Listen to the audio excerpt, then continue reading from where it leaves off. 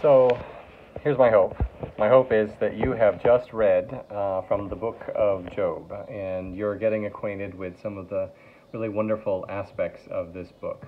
So, let me start by saying that this week we're looking at what you might call the gifting model of communication. And gift is something that makes us feel very uncomfortable. A lot of us, when we receive a gift, like there's a part of us that's like, wow, that's really cool. But there's another part of us that doesn't know how to respond. It can be uncomfortable to get a gift, right? And in many ways, communication also puts us in an uncomfortable place. It puts us in a place where, oh, I don't know how to respond to this exactly. It requires a certain kind of, you might say, reflectiveness and engagement that can be uncomfortable. Which is, I think, by the way, why Job likes to see himself as a philanthropist at the beginning of the book, as the powerful giver to other people, as the provider for his children, and so forth. And so at the end of the book, after he has repented, we see him becoming the recipient of the gift, which puts him in a humble and in a I guess you could say a good kind of uncomfortable position. The models of communication that we've looked at so far are often driven by a vision that is almost spiritual in its impulse. Whether we're talking about the semiotic model, or whether we're talking about the dialogic model, or the disseminational model, these models are often driven by this yearning to have connection with another person. And the crazy thing about it is that these models are often driven by a desire to have this connection with the other person in a way that doesn't require any work. But Ngoye, you know that communication almost always requires work. It requires a lot of work. It's a labor, right? So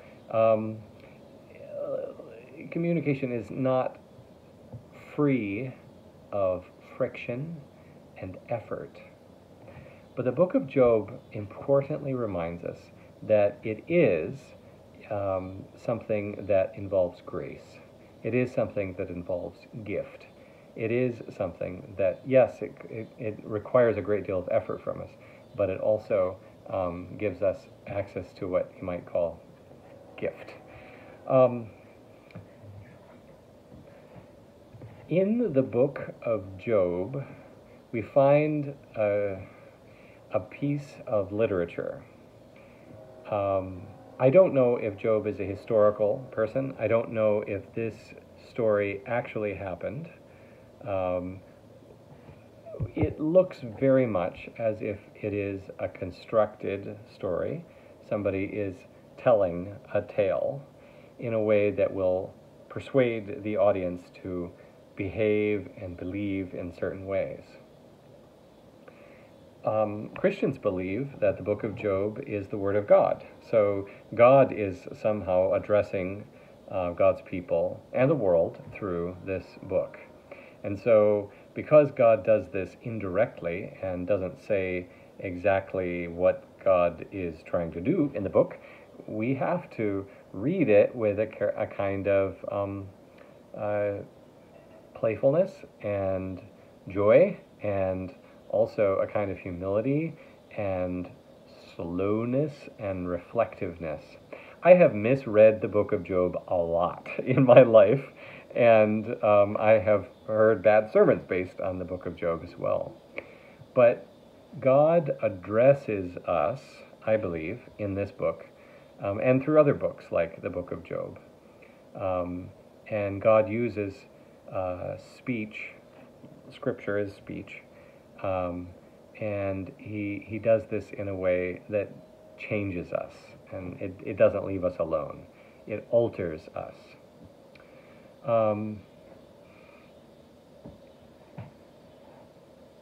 I think that's what I'd like to say about the introduction, or the what is going on theologically in the book of Job. Now, I'd like to share with you a little bit of what you might call an establishing shot. You know, at the beginning of a TV show or a scene in a movie, the camera will often sort of pan back and will show you the building where the action is going to be taking place, or we'll show you the lawn, or the shoreline where all the drama is going to be happening. I'm going to do a little bit of that now, but I'm going to do it through an imaginative recounting. And I want you to, you've now read some of the book of Job, I want you to listen or imagine or envision this establishing shot.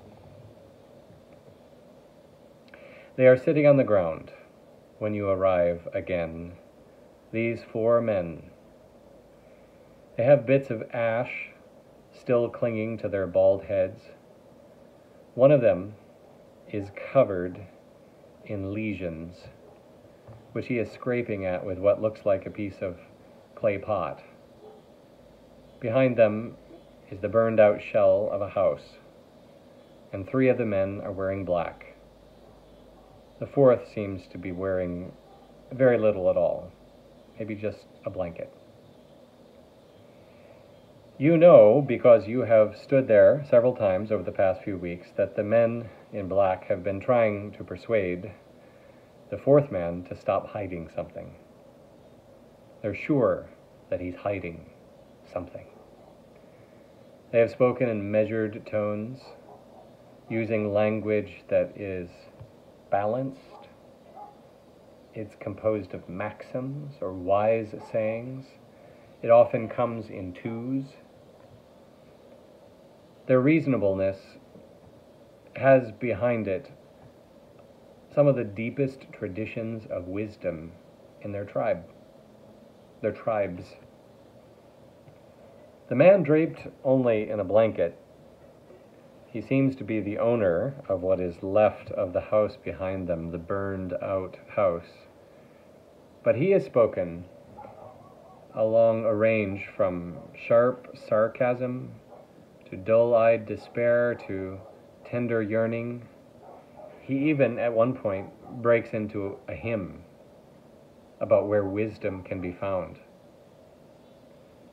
You know, because like so many people in your village, you have stood listening to the arguments of these 4 men, and to that 4th man in particular, you know that he insists he has nothing to hide. That in fact everything has been taken from him. He was once the richest man in the region. He had 7 children, an enormous farm with various kinds of livestock.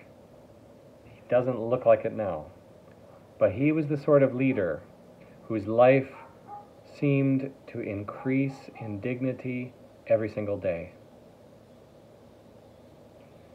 The most veteran, the oldest of the citizens would defer to him, and the youngest would put their hands over their mouth when he passed by. And this respect was well deserved. He was a philanthropist. He was unfailingly generous to any who had suffered loss. He was also a law and order man. He was not somebody you wanted to cross in court. But now he sits mute, as do the others. All 4 men seem to have come to the end of their speech. They have exhausted their attentiveness for each other. It's not a good silence. It's an exhausted silence, broken only by the sound of pottery scraping on the pock-marked skin of the 4th man. You are Elihu, the 4th of Job's friends. You meet him, if you're reading in the book of Job, you meet him quite late. And in this dank silence comes an occasion for you to speak. You have deferred to the others, to Eliphaz, to Bildad, to Zophar, because you are younger than they are, and because you were certain that they, with all their maxims, with all their wise sayings, with all their experience about what's right and what's wrong in the human condition, you were certain that they could talk their way to resolution with Job. But the wisdom inherited from the fathers and mothers of generations back has simply failed in this case. You've also deferred to Job partly out of habit, partly out of a sense that he would eventually find his way to truth. But that doesn't seem to have happened. Instead, all four of the men have said much the same thing over and over and over again, until they seem to have spent the air. Their muteness feels to you not just like, wow, everybody has stopped talking.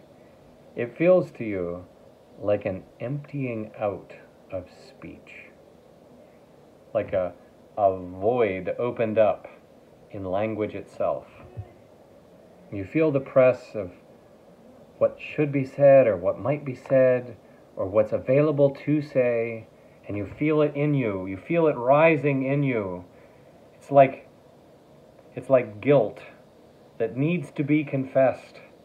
It's like wine that is ready to burst from its bottle. What are you going to say? So that was my establishing shot from the book of Job. It is a story that is over 2,000 years old, and it was sung to the Hebrew people after they had been routed from their homes and made exiles in a strange land. If you know the Old Testament, you know that the people of Israel they made a covenant with God. God made a covenant with them, and if they kept that covenant, He would be their God. But then, if they didn't keep the covenant, He was going to send them into captivity, and that's exactly what happened. They didn't keep covenant with God, they didn't stay loyal to God, and so He sent them into captivity. And after they came out of that, they didn't feel like much of a people. They didn't feel powerful anymore. They didn't feel like they had any wealth. They felt like they'd lost everything. And so the book of Job comes to them, and it seems to somehow speak their condition. There were prophets like Isaiah and Jeremiah and Daniel and Ezekiel, and those prophets told them that their exile was a punishment for wrongdoing. And this was a pretty plausible thing to say, frankly. But there were also sages, teachers of wisdom, and they approached the captivity in a very different way.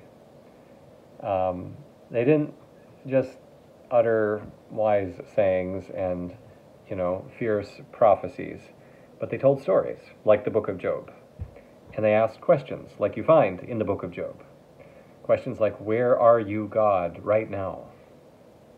This book was probably written quite late in Israel's history, and it may have been written after the Hebrew people had encountered Greek culture, as we did in reading Plato.